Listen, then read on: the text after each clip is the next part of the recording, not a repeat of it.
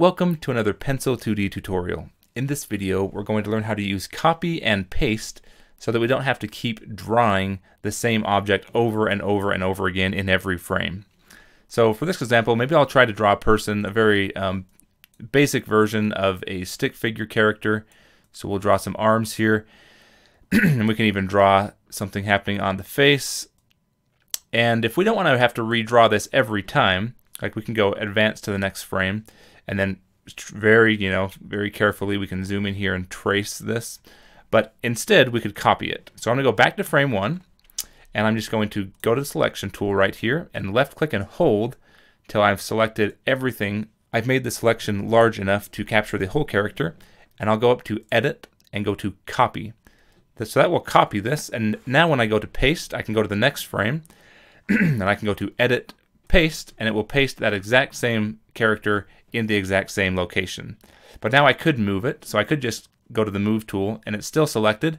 So if we move this, we see the other character is behind it on the previous frame because we have onion skin turned on. And so we can move the character a little bit, and then also maybe that onion skin's bothering us now, we can turn it off, and we can change the facial expression by just coming over here, and maybe we erase the part of the smile here and erase what's happening with the eye. And then we can redraw part of that eye getting a little bit different. And we can redraw the mouth in a different position. And now we can see what that looks like between the two. Turn off this. And then we can do the same thing. This is still, we still have the selection area here. So now we can go to edit and go to copy. And we can add a third frame. And then we can go to edit, paste. And we have a copy of this one, so we can come and move this again slightly and turn on onion skin if we want to see, to make sure we're moving in the right direction we want to.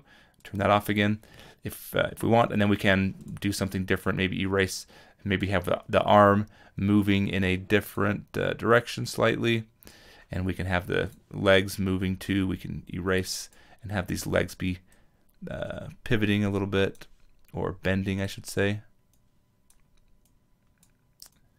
And so now we have something, a little bit different thing going on. We can loop this over and over again and see what it looks like.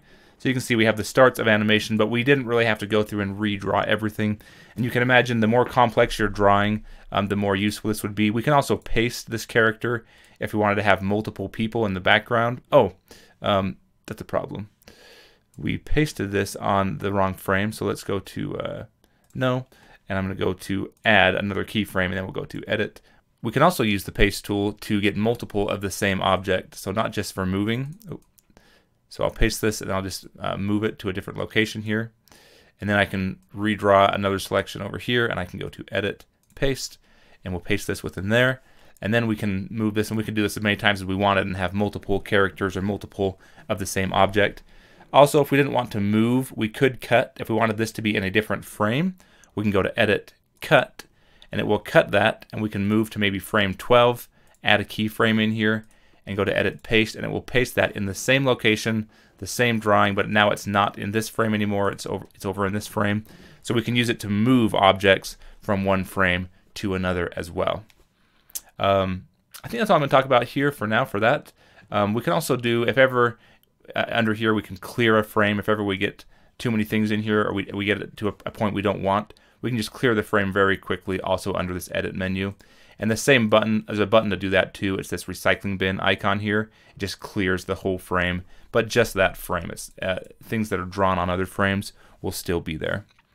Well, hopefully you found that informative. Go ahead and like, comment, subscribe, and leave your questions below if you have any. And I look forward to catching you in the next video.